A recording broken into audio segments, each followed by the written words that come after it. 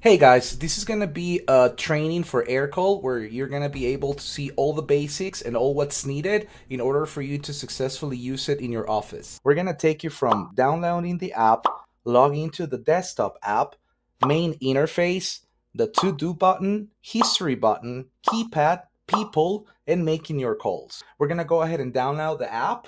To do that, you go to aircall.io/download.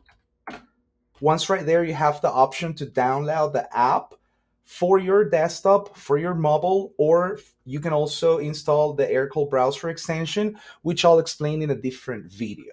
Once you download the app for your desktop, you just go ahead and click on the file and then follow the prompt, and it's gonna install it. Once you install your AirCall app, it's gonna look like this right here. You're gonna have to enter the email address and the password that your AirCall admin is gonna give you. So we're gonna go ahead and enter the following.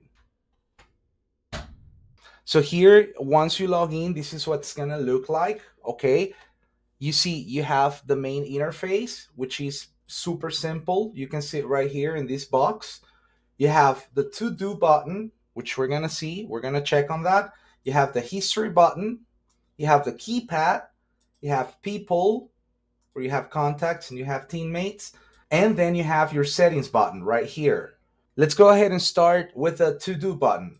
The to-do button, it's going to show you all the missed calls that you have so that you can take action over them. You can give them a call back. You can also go ahead and check on your voicemails right here if the person left a voicemail. So we'll just click the play button. Then the next button we're going to check is the history button. In the history button, you are going to be able to see all the calls that were made by your team. In this case, we have applied a filter right here. If you see on the top right side of the screen, where we are only filtering calls for sales user number 2 and, with the Texas 2 number, okay? I removed the filters and now you can see that we have the calls basically for all of our users right here. But again, you can apply the filters, that are going to be good to help you find the calls or, the information that you're trying to find. Like, for example, if I only want to see calls for sales user 1, I put that filter. What are the call types? Hey, I just want to see the incoming calls. So I select that. And then there we go. I can see here all the calls that were incoming only to the sales user 1. And, here's the history.